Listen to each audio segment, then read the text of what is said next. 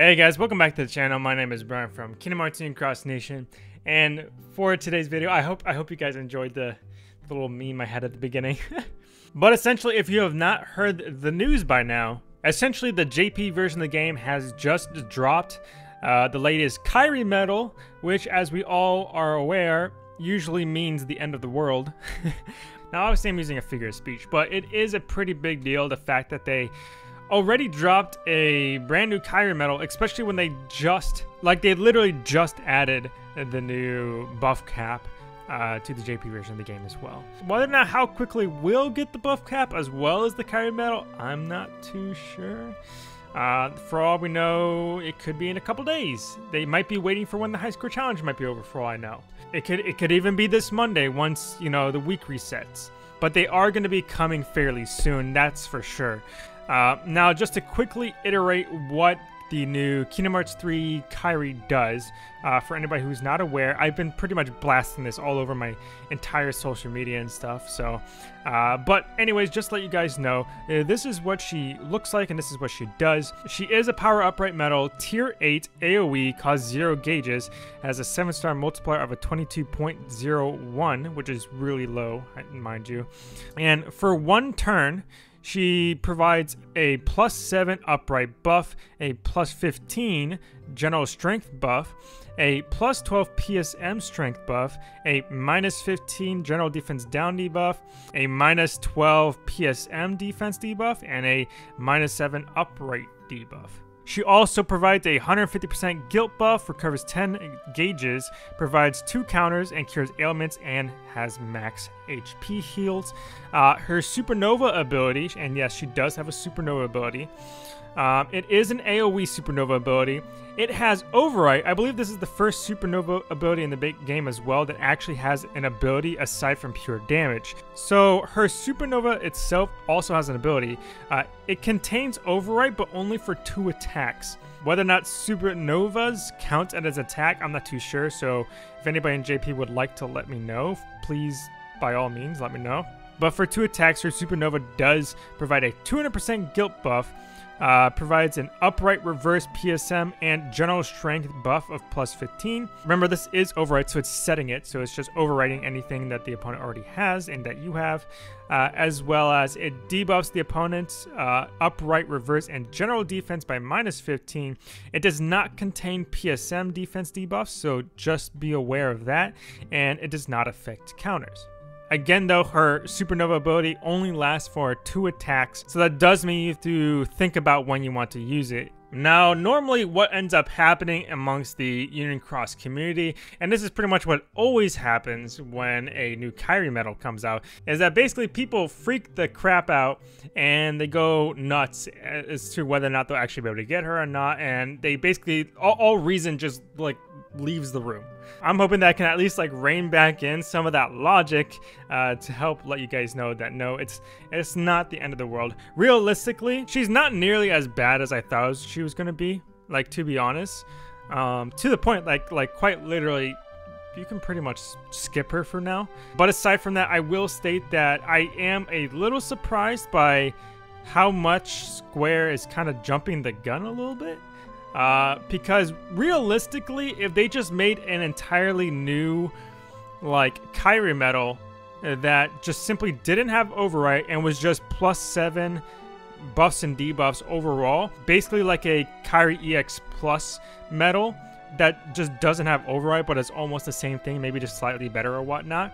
If they just done something like that, that alone would have already helped out a lot, because then you can just use Kairi EX Plus along with the new Kairi, and that alone would help out, as well as giving them more room down the line to make more Kairi medals that still fit along the new buff cap if they really wanted to.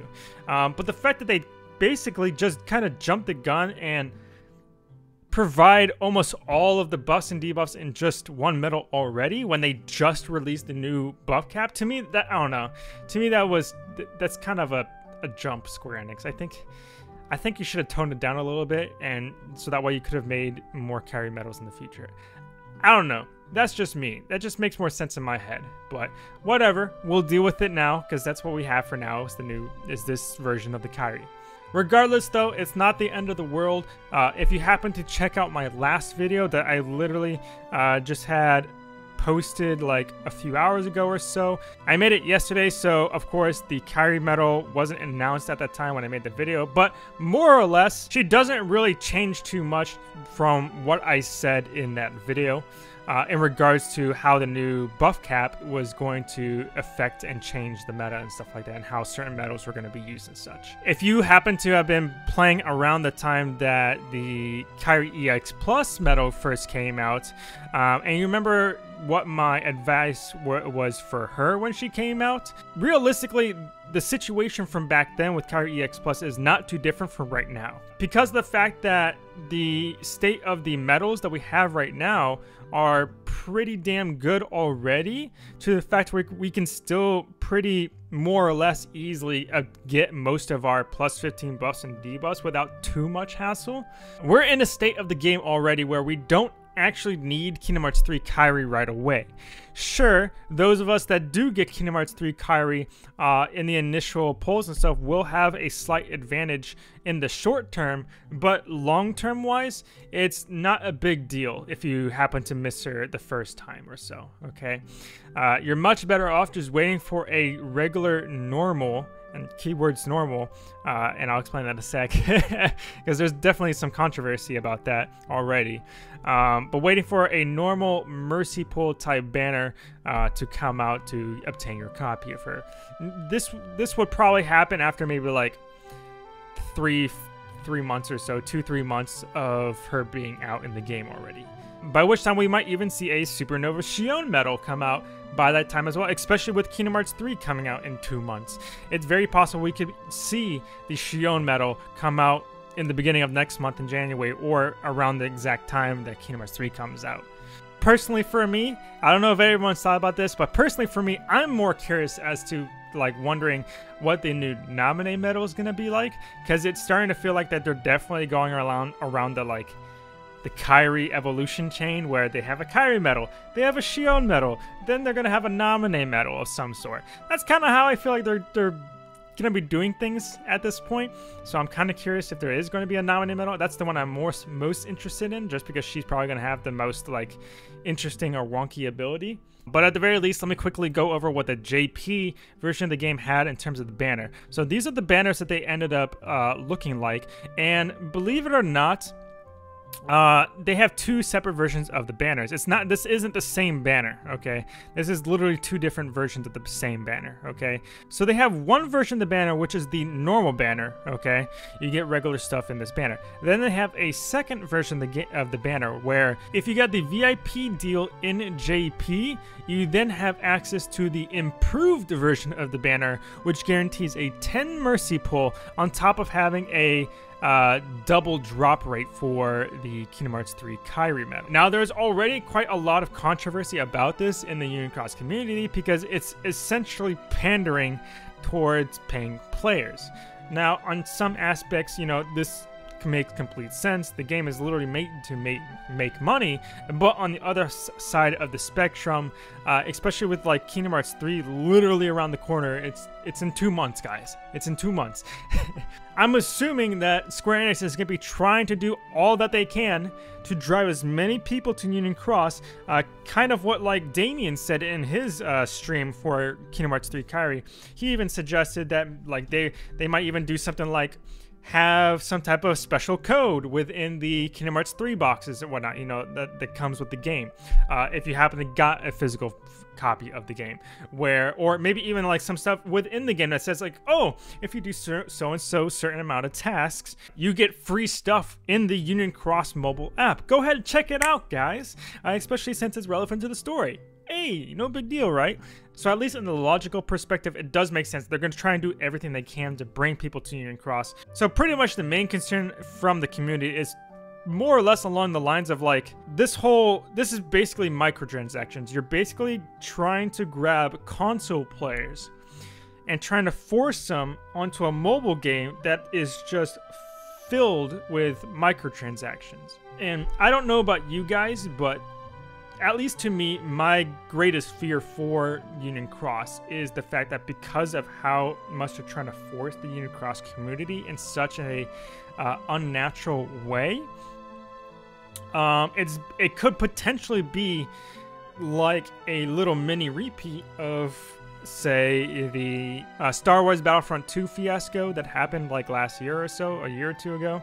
Now, just because the fact that the game is a mobile game and it's normal for mobile games to have microtransaction, because of the fact they're literally trying to grab the console playing audience, because all of the Kingdom Hearts games except Union Cross have been on console, and I'm not counting Kingdom Hearts Kai, because like barely anybody was able to actually play that in the first place. But every other game was on a console, or at least was on a handheld console. So grabbing a player base who's used to just paying a one-time purchase fee for the game and just playing it all the way through and trying to all of a sudden jump them into a game where like it's trying to like bait you into spending money. That's not like, I don't see that sitting very well at all with the Union Cross, like the Kingdom Hearts community in period, like in general, let alone the casuals who haven't touched Kingdom Hearts series in like years until now that finally Kingdom Hearts 3 is starting to come out.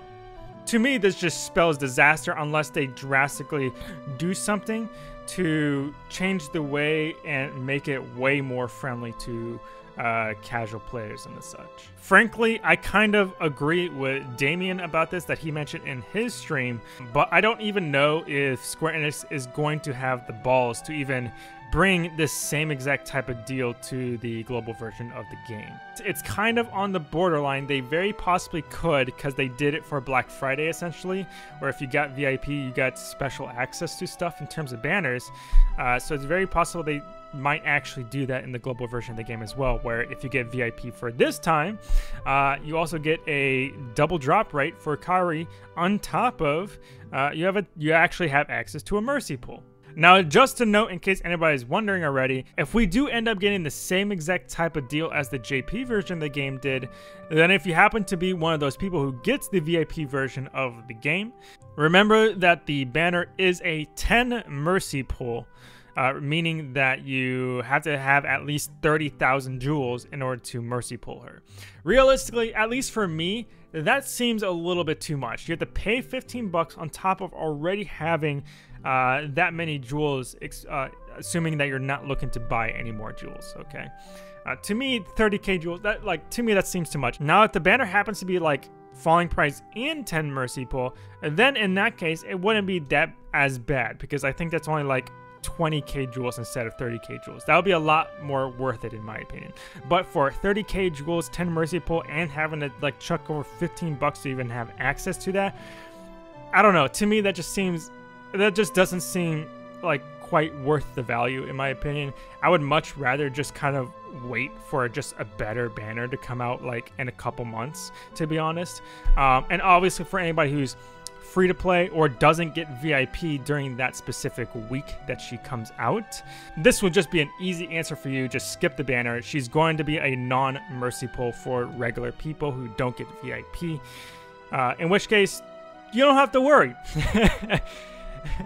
The only medals that you should concern yourself with are, like, you know, the medals we already have in game that are helping us out, like the stained glass medals, or like the Kingdom Hearts 3 Riku EX medal plus, for example. Medals of those nature. But as of right now, just a quick recap. No, Kingdom Hearts 3 Kairi is not a game-changing medal.